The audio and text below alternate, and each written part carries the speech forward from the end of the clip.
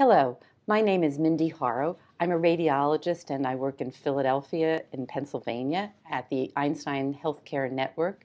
And it is my pleasure today to speak with you about fulminant liver failure.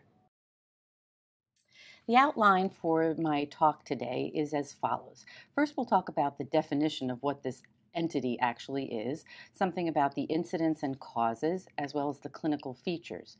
There are three types of acute liver failure, which is very important for imaging, and we will discuss those as well.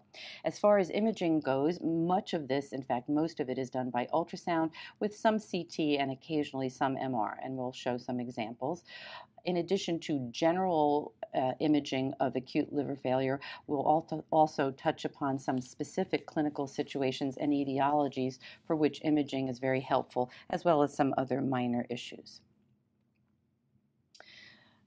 Fulminant liver failure is the traditional name for the entity that we'll be discussing, but of late it has been changed and is now known as an umbrella term of acute liver failure, which is how we will refer to it for this talk.